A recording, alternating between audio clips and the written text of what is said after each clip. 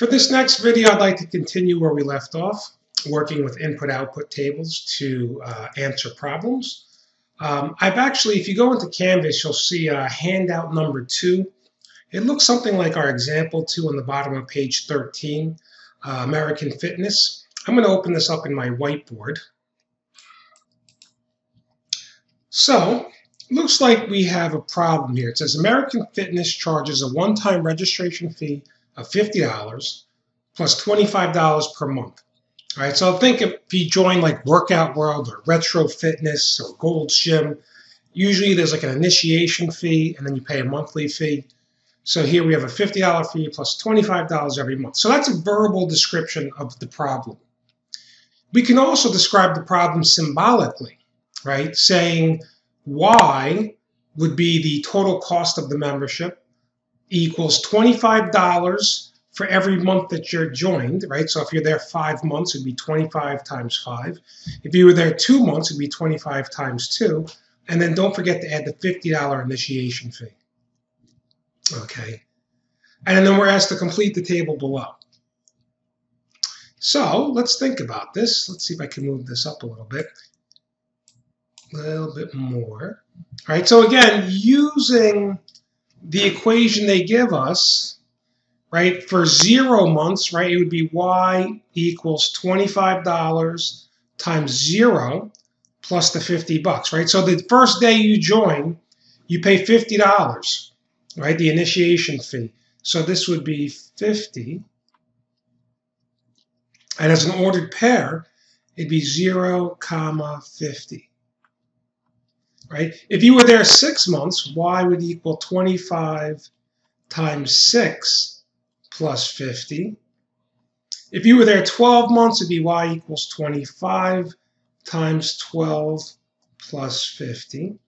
And you can do this, work this out in your calculator, right? If I wanted to do something like 25 times 6 plus 50, right? That would give me my answer for this one, right? 200.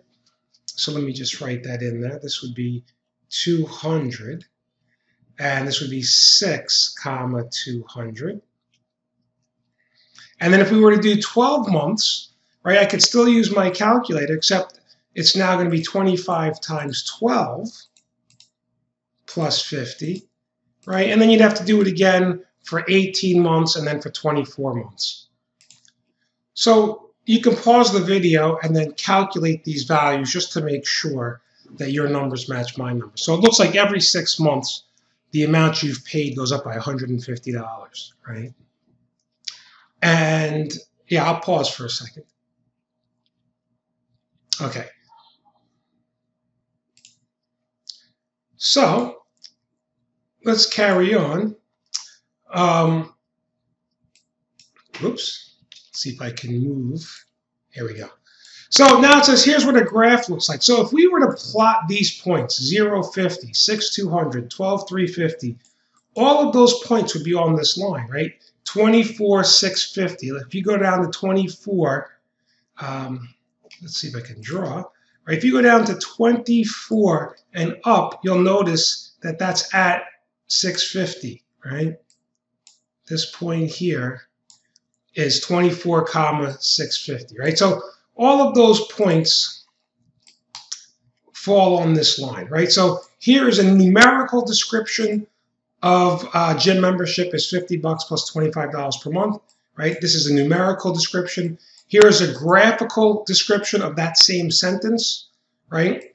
And then they ask us to fill in, oh, and I forgot to mention, here's a symbolic representation, right? So it's 3, right? Symbolic would be the equation or the formula.